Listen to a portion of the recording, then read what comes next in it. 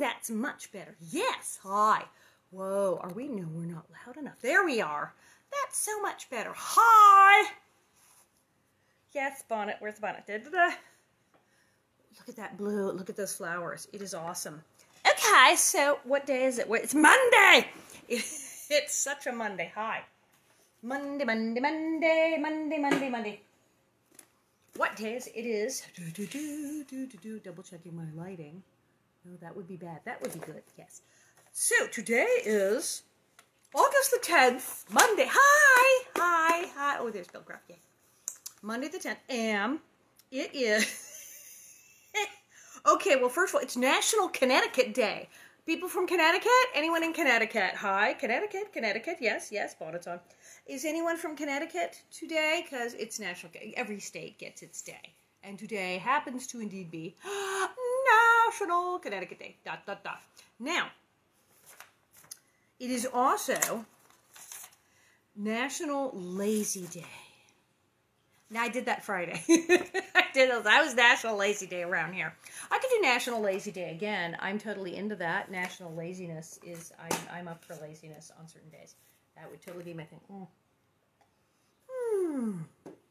Quite warm again.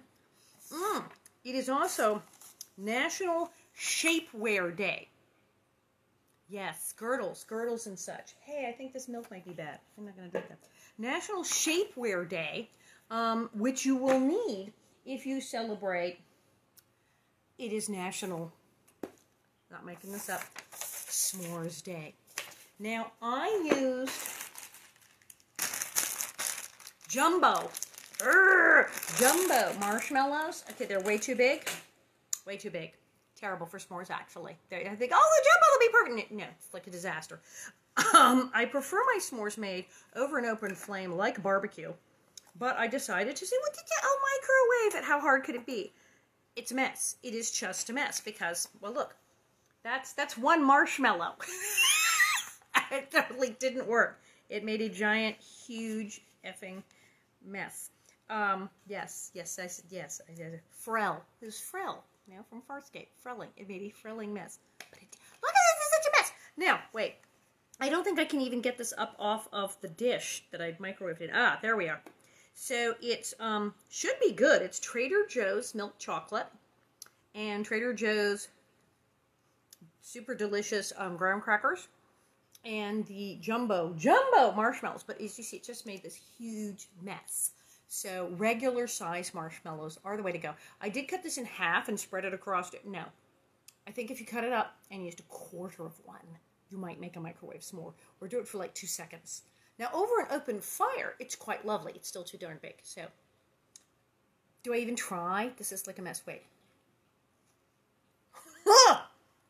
That's a big old mess. Oh, that's awful. I mean, it tastes good. Oh, it tastes fabulous, but no, that is a giant mess. That's like a disaster. So, the problem with the microwave, several things happen. One, the marshmallow is overly melted. It puffs up. When you do it over an open flame, it just barely puffs up and the outside gets crunchy and delicious. This microwave, it just gets hot and big. And the chocolate melts to liquid because it's in a microwave. And the graham cracker gets soft. So, microwaving a s'more really doesn't work that well. Do you know there's entire generations who've only had their microwaved s'mores? They've only had the microwave s'mores. They've not had real s'mores. I was at a Schoonover family event years ago when the nieces and nephews were young. And so when they did a bonfire outdoors in the yard, because like acres and acres land, and I said, awesome, let's make s'mores. And one of them looked at me, because they were at Grandma and Grandpa's house, and said, we don't have a microwave. How can we make s'mores? There are children who believe you cannot make s'mores without a microwave. They do not know from camp or barbecue. When you barbecue it, you barbecue your marshmallow, roast it over an open fire. Your graham cracker then is still crisp. Your chocolate only melts when it comes in contact with the hot marshmallow. And the marshmallow isn't a giant mess. Oh. So messy. So I may try something later involving an open fire. And get a real s'more. So that's not a real s'more. It's interesting, but it's not a real s'more. I have a big old mess. Okay, I'm gonna try a s'more today, at some point today. But I'm going to, if I have to turn on the gas stove and put it on a fork over the, I'm gonna do it that way, because the microwave thing is. Oh yeah, there's people who don't know how to make popcorn without a microwave. Again, microwave popcorn is gross. Now, there's these things you can buy, and I have one, and it's this sort of rubberized silicone contraption, and you put your plain popcorn kernels, unflavored, unbuttered, unadulterated popcorn kernels, in the plastic thingamajiggy and put it in the microwave. No oil. And they sort of air pop, and they come out very nice and fluffy, and it's like having an air popper. I also have a Hello Kitty model air popper. But the best way to make popcorn, unless you have open fire, you can do a fireplace thing, but the best way to make popcorn is you take a pot, a pot on the stove with a lid, and you put a little tiny bit of oil, not olive oil, like safflower oil, whatever, vegetable oil, a little tiny bit of oil, and then you put a couple, and then you make popcorn. You heat it up and you put the popcorn there and it pops. That's the best way to make popcorn. Air popper's good. The other way is they have the popcorn basket used over the fireplace. That's awesome.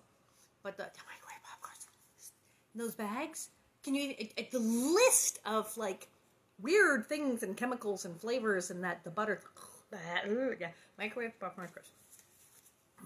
I went anti-microwave. I have friends who are like, microwaves, I did cook anything in the microwave. Microwaves are very handy. You can thaw things.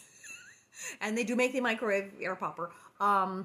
There are some things that are great in the microwave. And then there are things that are just disgusting in the microwave. Great for getting them potatoes, like, cooked before you cook. So we're, yes, still at it. Do you know, and I was raiding the back cupboard, and I found like 5 more Bill Anderson books. So Burr Oak, and this baby boy that the Ingalls have had, that Laura doesn't talk about in the books, and Burr Oak, that she doesn't talk about in the books, but that we totally did on the show. A year in Burr Oak, a year they spent. Almost everyone we meet is crying hard times if they live where the grasshoppers are, wrote Laura's grandmother, Holbrook. Grandma and the rest of the Quiner and the Ingalls relatives were all concerned to hear that Charles and Caroline and their girls had no home. Well, yeah, they were homeless. And the grandparents were like, what is going on? I wondered about that because, remember we like read kind of laugh and go, this Charles, he's so good looking. He plays the fiddle. He's charming. Great laugh. Terrible farmer. What is the deal? He's a nice guy. He's so nice to Carol and the children. Great with the children. Really kind to Carolyn. But man, this guy is bad at farming. His grasshopper weather. And he's like, what's grasshopper weather? Hello, it's locust, you idiot. Terrible at choosing crops. Does not do well at this, loses, and the land and the Indian. Oh, I'm not going to check the map, and I'm not even going to file a claim. The whole point of a homestead is you file the claim. You don't have a homestead if you don't file the claim. It doesn't exist. I'm not going to file the claim. But then they would have told you only had to move like a mile. No. So he's like bad at this stuff.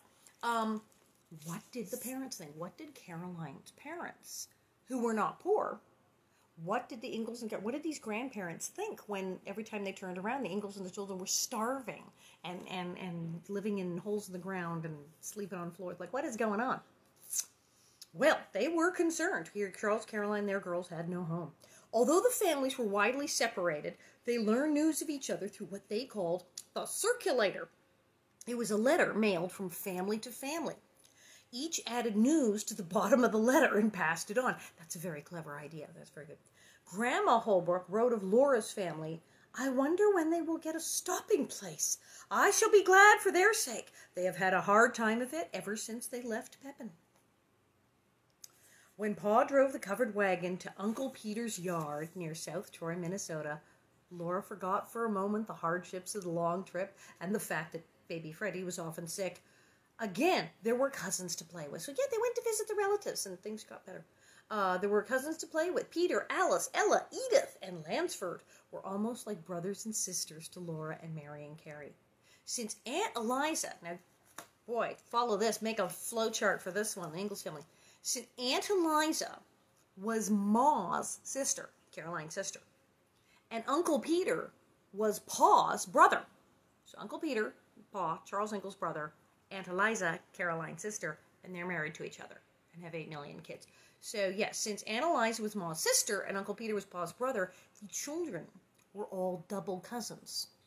That's why they were like brother and sister. They weren't just Pa's brother's kids or even and their Ma's sister's kids. They were both. Wee! Okay. Uncle Peter and Aunt Eliza urged Pa and Ma to stay with them for the rest of the summer. They were not needed in Burr Oak till autumn.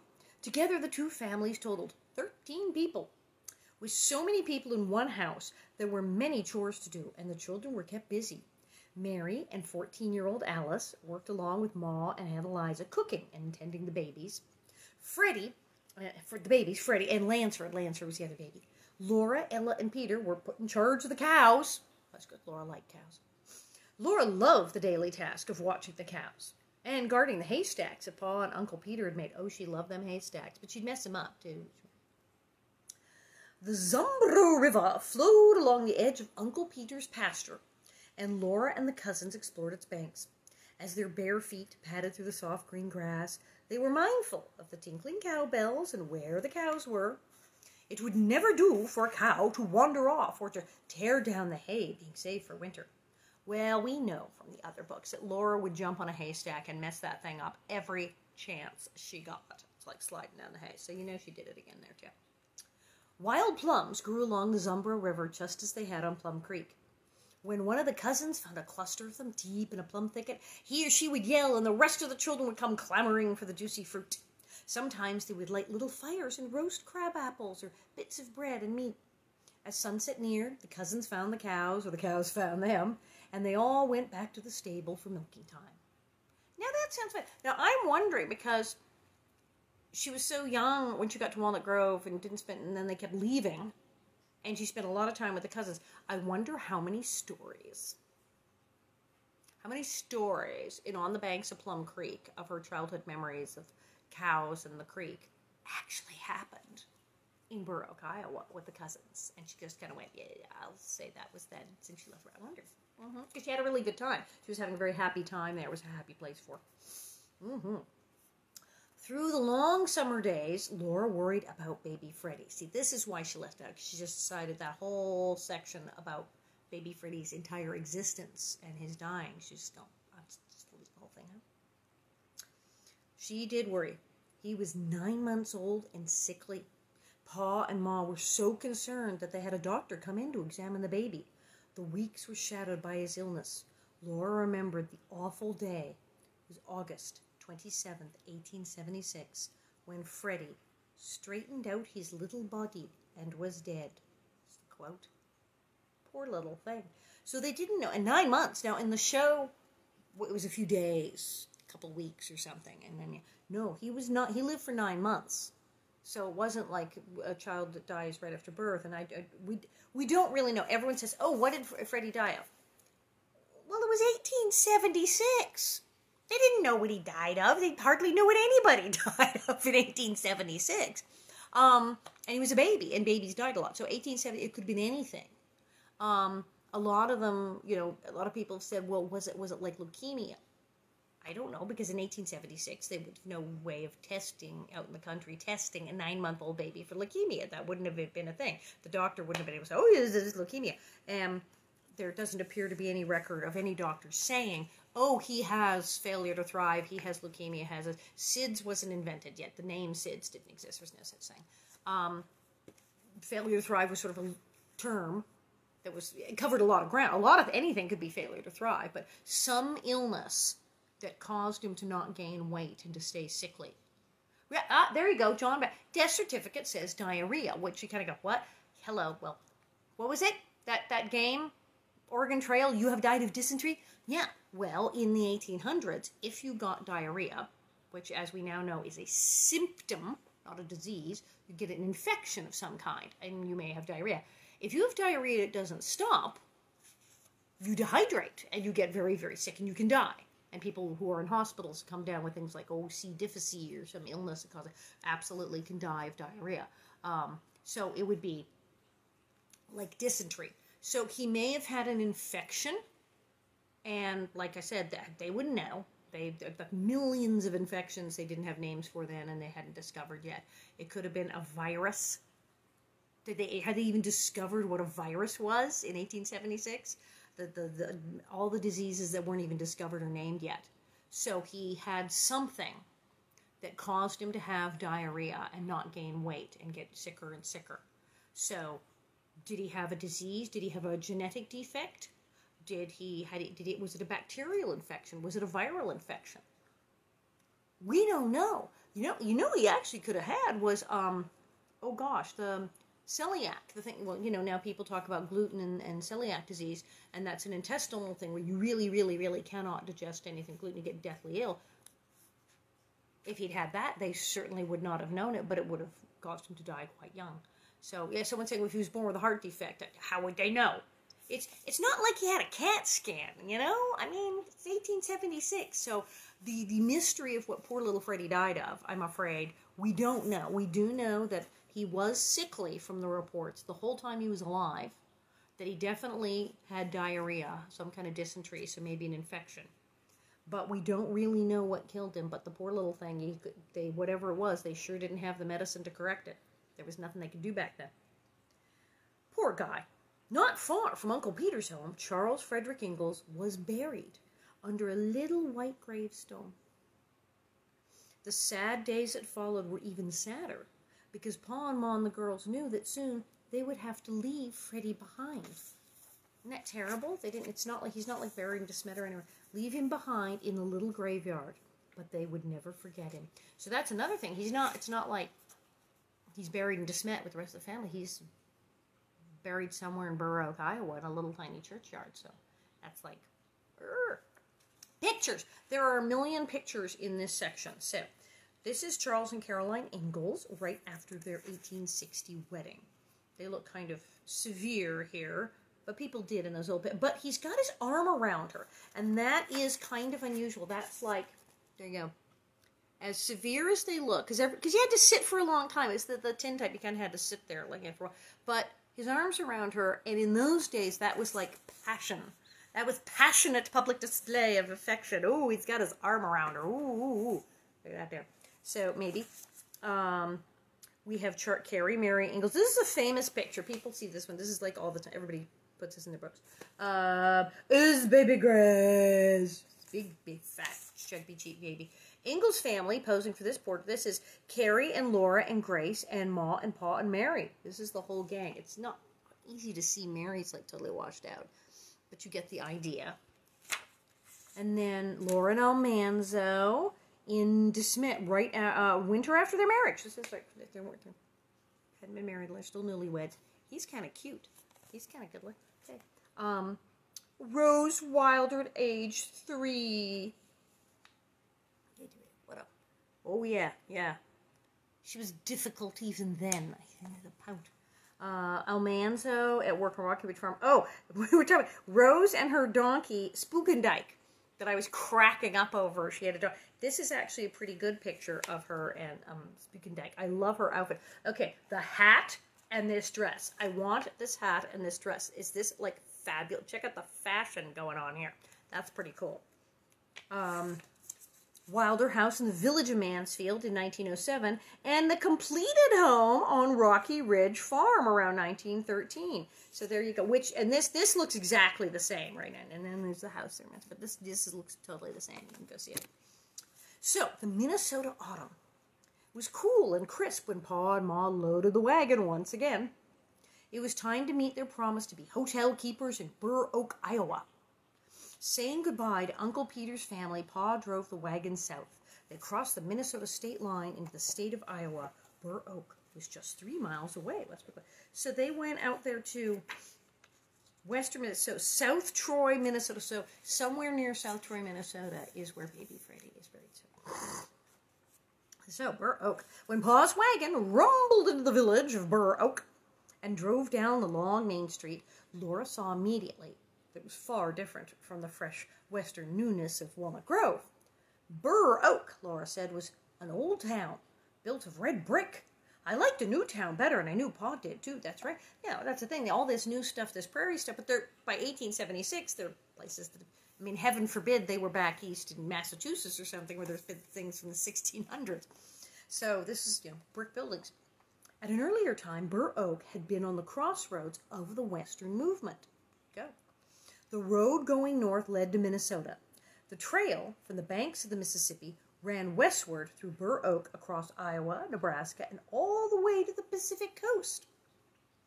Sometimes as many as 200 covered wagons had stopped to spend the night in Burr Oak. It's a happening place. The pioneers would camp in clusters along the tall oak groves or stop in the yards of the neat brick homes. There was a brick mill in the village and a stone quarry nearby, so many of the buildings were constructed of stone or brick. Hey, I bet they're probably, kind of still there, too, after that, yeah? There were 2 hotels still doing business in Burr Oak when the Ingalls family arrived. The busiest was the American House. The stagecoach made its stops there. The other hotel was the Burr Oak House. Some called it the Masters Hotel. Ah, it's sounding familiar now. For its most recent owner had been William Masters. That was where Pa stopped the wagon. The hotel was the new home of the Ingalls family. The Burr Oak House seemed very grand to Laura. It was built on a hill that sloped down to Silver Creek. Silver Lake, Silver Creek. The lower level of the hotel included the kitchen, the dining room, and the sleeping space.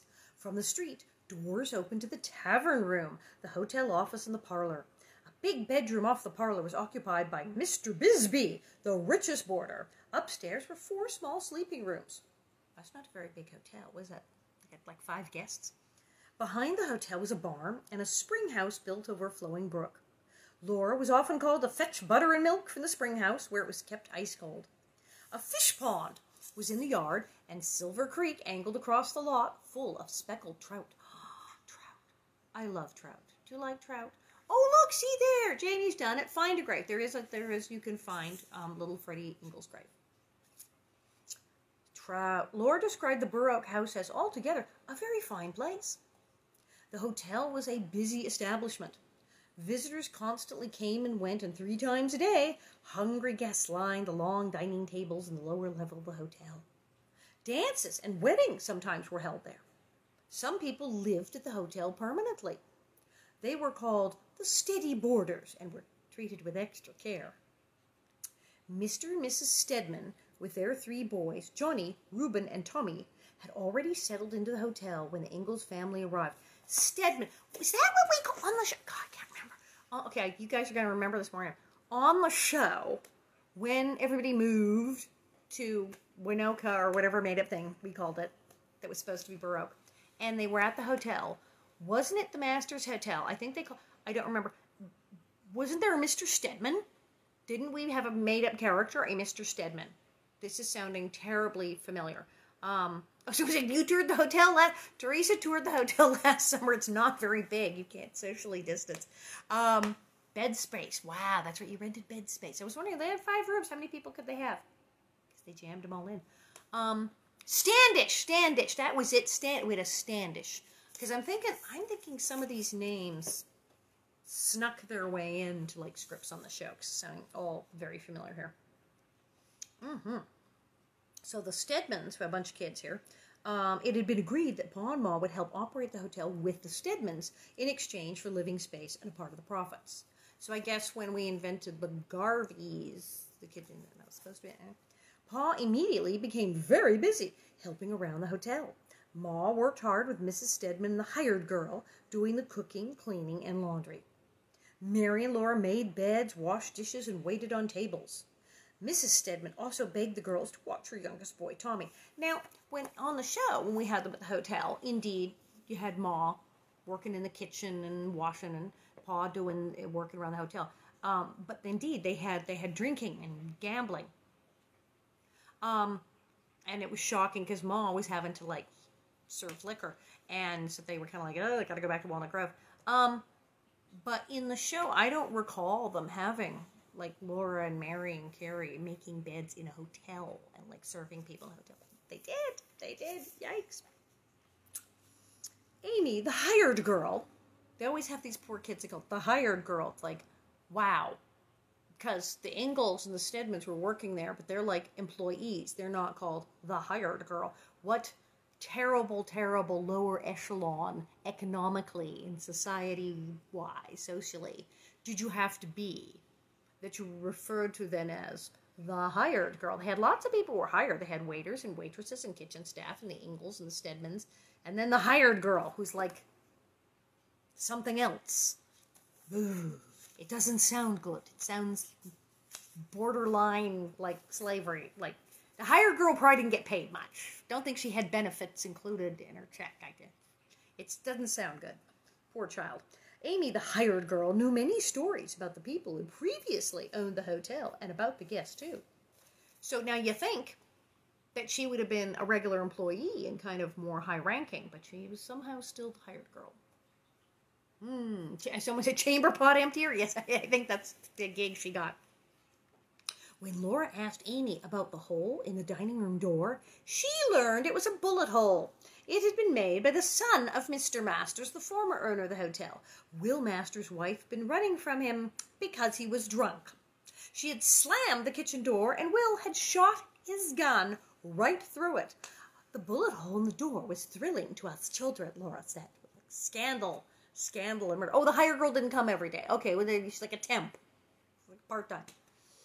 Pa and Ma were concerned when they saw that a saloon stood next door to the hotel. It was this very saloon that attempted Will Masters. The reason his father had sold the hotel was to take Will far away from the saloon out west to Walnut Grove. See, this is sounding like plot lines from the show, where the guy is bringing his son to, rehab out in the country in Walnut Grove. So there you go. The Burr Oaks School was a brick building with 2 rooms not far from the hotel. Mary and Laura started attending along with the Stedman boys. Because, this is all before Mary went blind, so she was having to work. Perhaps Carrie enrolled too. She was past 6. We don't know. Miss Sarah Donlin was the teacher in the primary room. William Reed was the secondary teacher and principal. Laura knew him well because he lived at the hotel. The teachers at the hotel, you're changing the teacher's sheets, doing the teacher's laundry. Ooh, it's all way too close and communal. It'd be too weird for me. Around Christmas time, a group of big, scuffling farm boys started coming to school. Oh no, we've heard this plot line. Not to learn, but to be unruly and to drive Mr. Reed out of town. Oh, we did have this. We totally had this plot in the books, and we totally had this plot on the show. But it was at Burr Oak. They boasted to the crowd in the saloon that Reed would be gone after Christmas. The worst of the boys was named Mose. He led the others in mischief and noise. When he walked into the schoolroom tardy, Mr. Reed quietly asked him to come to his desk. Laura said the rest of the students sat spellbound, hoping that Mr. Reed would not get hurt. But quickly, as Mose approached the desk, Mr. Reed tripped him. Mose fell across the teacher's knees and was whipped soundly with a ruler. When Mr. Reed was through, Mose walked through the door and never returned, which is probably for the best. His friends also skulked away, and school went on peacefully. Yeah, those guys didn't need to be there. They weren't into it. That's it. That was just all for the best. Y'all need to go. So, yeah. Someone's going, didn't this happen in Farmer Boy? Yeah. And didn't this happen, by the shores of Silver Lake? And don't know. Except for some sledding down the long hill behind the hotel, Christmas was not very happy for Laura. The family still missed Freddie, though Ma was expecting a new baby in the spring. Oh boy, the work in the hotel kept Pa and Ma too occupied to plan for holidays. Besides, there was no place in the crowded hotel to celebrate. Oh no. And then the Ingalls girls and the Stedman boys all got the measles, which back then could totally kill you. There you go. Laura knew that Pa and Ma were talking of leaving the hotel. But before that happened, Laura was forced to spend hours with the best-paying boarder in the hotel, Mr. Bisbee. Okay, where is this story going exactly? How old is Laura? Laura was forced to spend hours with the best-paying boarder in the hotel. Ahem! I'm concerned. Okay. This is really, that's even crazier than the horrible things one would be thinking of nowadays. He decided to teach Laura to sing. I did not know. She did not mention this story. This is very apt. And every day she had to practice the musical scales he taught her. Over the sounds of the noisy hotel, Laura sang patiently, do, re, mi, fa, sol, la, ti. Okay, like, that's weird. So Laura was, like, kidnapped and forced to take singing lessons. This is... Okay. Pa and Ma found rooms to rent over the grocery store 2 doors from the hotel on the other side of the saloon.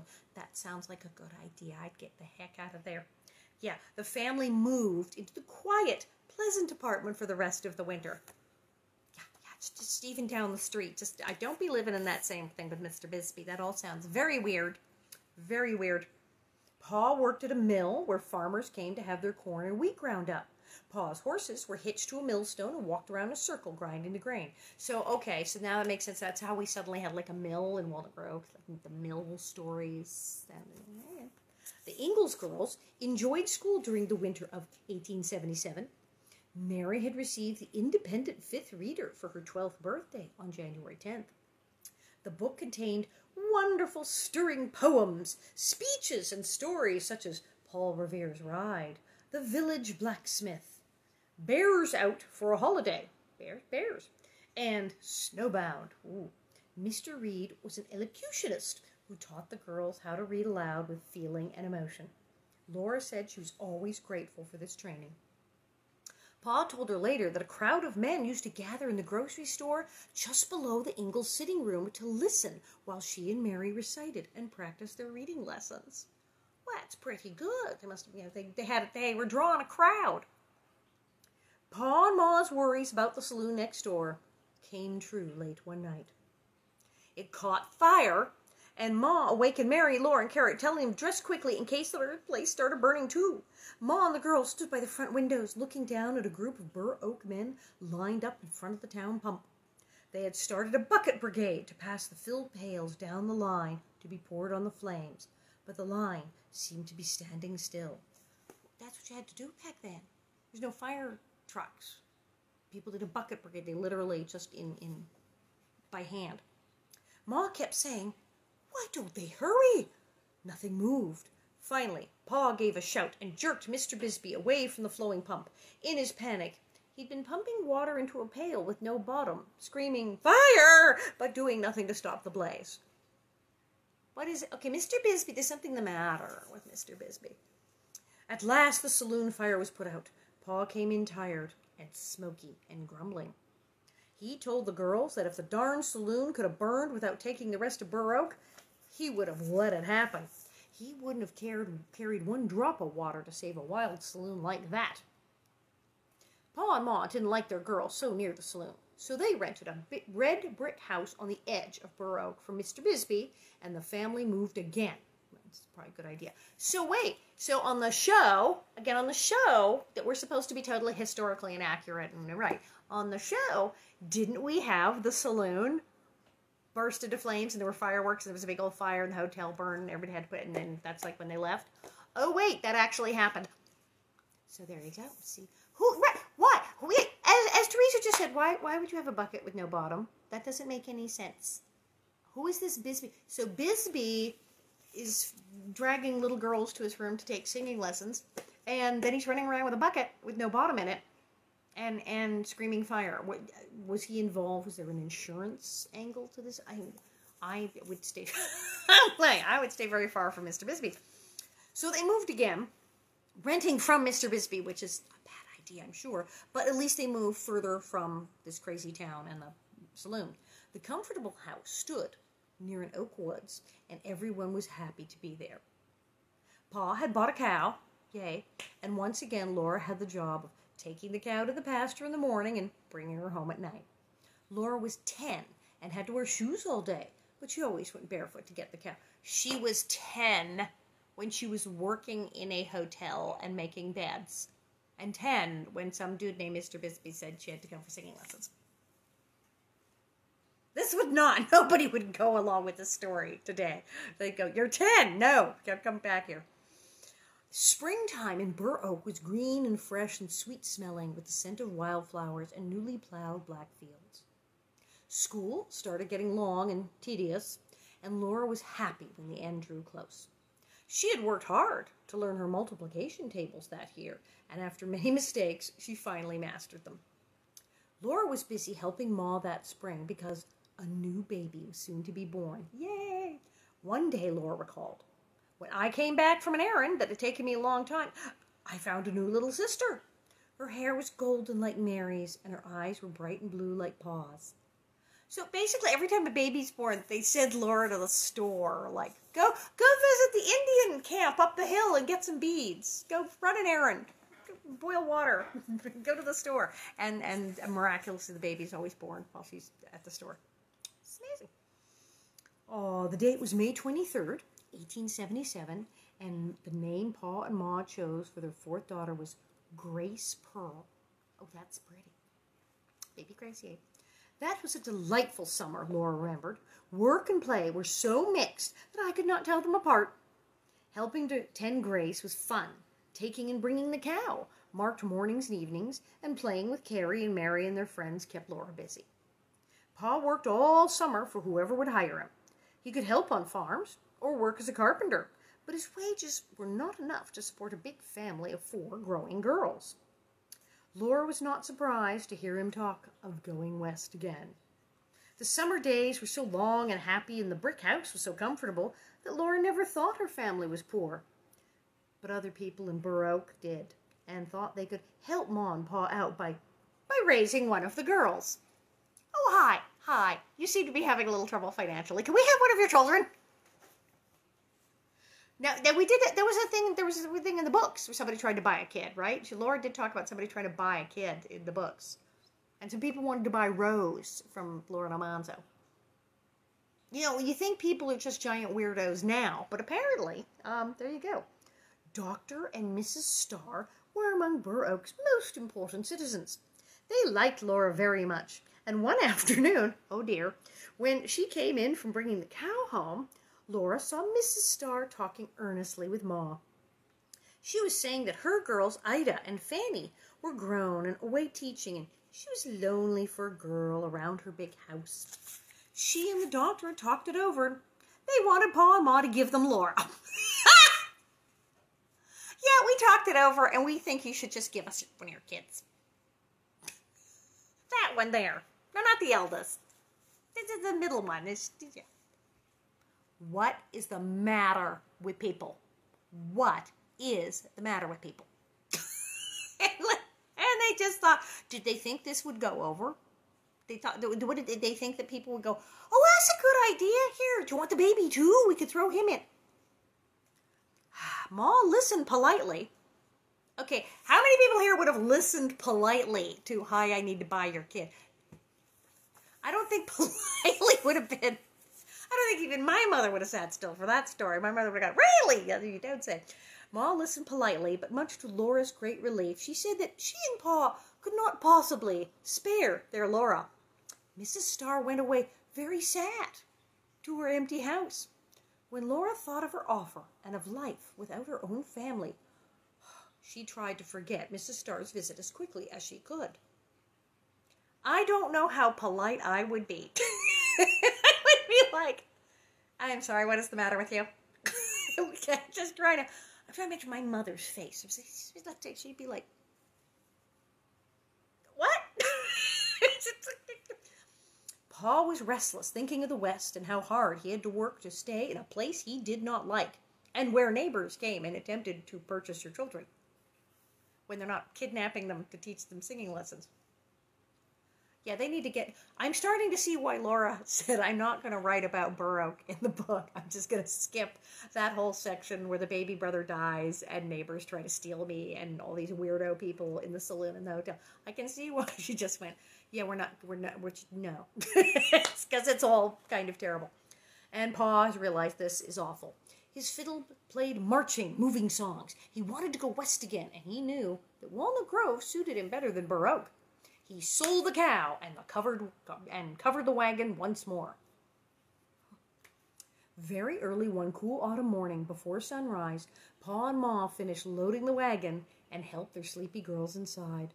Before the sun rose, they had driven the 3 miles to the Minnesota state line. Burr Oak was behind them. They were back in Minnesota, and Pa turned the wagon west. We were all so happy about going west again, Laura recalled. So, the whole thing on the show where they left and went to this town and worked at a hotel, and it caught fire, and then they left and went back to Walnut Grove, how all that actually happened. So everyone who watched the show and said, oh, you people making stuff up. That's not in the book. Yes, it happened. It really happened. And there was a baby that died, and we put all that in the show. Neener. We were historically accurate. Ta-da! But, yeah, this is crazy. So the West, yes, the West was best. She knows. Laura thought of the past year as the wagon applauded on the way back to Walnut Grove. They had lost Freddie, but gained Grace. They had lived in many places, among many people. Pa had learned that an old, crowded place was not for him. I know that Pa was happy, Laura said of their return to western Minnesota. The fiddle music he played along the road west was rousing and rollicking. To the stars Pa played and sang, Marching Through Georgia, The Star-Spangled Banner, Yankee Doodle, and The Arkansas Traveler. To Laura, Burr Oak seemed like a dream from which we had awakened. And none too soon. That's terrible. Oh, I had a couple offer $500,000 to my mom to be able to adopt me in the 90s. So Karen just said, people are bonkers. Well, at least they offered $500,000. I mean, that would make you feel pretty good. At least you were worth $500,000. I don't think this woman, what was this woman even offering the Ingalls? She go take Laura off their hands. Did she even have like a check with her? I bet she didn't offer $500,000. That's clear. I'm glad your mother didn't sell you for $500,000, but that is at least you can say, hey, somebody was willing to pay $500,000. It's terrible. People in Burr Oak were weird. No wonder. It's awful. The baby died, and then they live in a town full of weirdos. So yes, that's why they went back to Walnut Grove. So it's really weird because like you read the books and it's like they're here, then suddenly they're over here, and you're going, how old is she again? Wait, what? Oh, and then they're gone from Walnut Grove. But then you read in the show, they're in Walnut Grove, and they just stay there, and then they leave, and then they come back and they stay there. And then you read this, and it's like, it's just all over the map. It's like, ooh, they went to Kansas, and then they went back to Wisconsin, then they went to Walnut Grove, then they said, do a side trip to Burr Oak, with a side trip to eastern Minnesota, to Troy, and then back to Walnut Grove again, and then they went to DeSmet. I mean, my head is spinning. She was all over the place. And so the idea in the books that she went here, there's a lot of backtracking. So I can see where that would be confusing and why, when writing the books, she said, this is way too confusing. I am not doing this. And then we went here, and then we went back, and then we went, she just went in this, we're here. Except when you read them as an adult, you go, there's something missing here. What? And that's why you never know what year it is. Remember I was reading the books, I said, she never says what year it is. She goes, oh, is it Christmas already? And doesn't know that it's December. It's like, they had calendars in the 1800s. People had calendars on their walls. They had clocks. She never knows what time it is, never knows what year it is. And they're going, how old is she then? 2 books later, they'll go, she was now 8. And you go, isn't she 5? Look a minute. And she never says how old she is, and she never says what year it is. And then finally, once they're in DeSmet, all of a sudden, Pa says, yes, 1885 is going to be a great year. And all of a sudden, they're talking about what day it is, what month it is, and they're getting really specific. And you go, well, she's older. The other books are about when she was a little kid and didn't have a sense of time. No. The early books, she was making stuff up. And she couldn't say what year it was because it wouldn't make any sense. Because they went beep, beep, boom, boom, because they went this year, back this year, and then that year they went over here, and then they went. And that is why she doesn't say what year it is or how old she is in the first several books. Ta-da! So it's craziness. So yeah, we on the show, it is weird, and we thought it was weird while we were shooting it. We knew that we kept diverging from the books. It was like the book said this, and then we do this, and then we do something that was just like the books, and then we do something. But as you read, we go, well, she did have a baby brother named Freddie who tragically died. And that's not in the books, but it was in real life. And that made it into the show. And in the book, she doesn't go to Burr, Iowa and work in a hotel. But, abracadabra, she does on the show. So we did stuff on the show that actually happened. It's like, it's so confusing. And then we made stuff up completely. Like Mary magically finds a hot blind husband and runs a school. Instead of just going to college and making things out of beads. And Nellie, instead of going to Tillamook, Oregon and marrying a guy named Henry Curry and having 3 kids, marries a nice Jewish boy named Percival and has twins. So we made stuff up. We made stuff up like that. Show the cover. Oh, the book cover of the book. Yes, we're here. Very pretty. It's called A Biography, Laura Ingalls Wilder by William Anderson. You look up William Anderson. I mean, it's so many books. Anything William Anderson wrote, he must be loving this. Does he know I'm doing this? Anything William Anderson writes, it's great. He's got little short books. It's like Laura's Time and blah, blah, blah, that focus on different family members. But that William Anderson, he knows his stuff, and he's a great guy. And he, like I said, he's been to all the prairies. He speaks at a lot of events. He's a swell guy. So there you are. Tomorrow is Tuesday.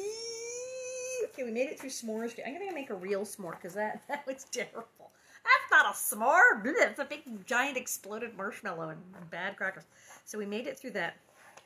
The 11th. Oh. What's with the raspberries? Everything. Remember there was raspberry cake and raspberry cheesecake and raspberry date. There's another raspberry thing happening. I don't know.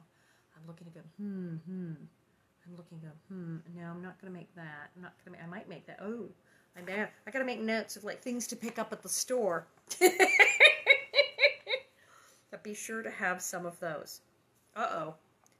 Lemon meringue pie day is coming up.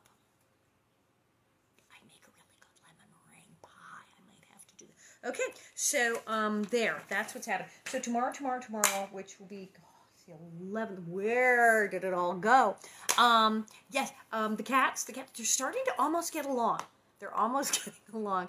Morticia is almost playing with Roswell. She's still kind of like, what's this new cat? Roswell is hilarious, but she does like to go berserk and jump in things and jump in the plants, and she gets very excited. She's very excited. She starts chasing things. We're like, yeah, chase it. And then she starts knocking over furniture while she's chasing things. And we're like, yes, time for you to go in the other room for a few minutes.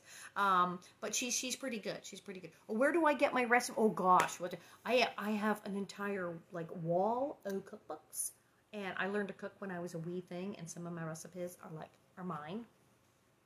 I'm just saying. So there you are. So, tomorrow 1:30, I will see you. And my hair is kind of looking good today. I kind of like this. I'm never cutting it. And so take care and wear your masks and wash your hands. And I will see you tomorrow. Call your friends. Chicken and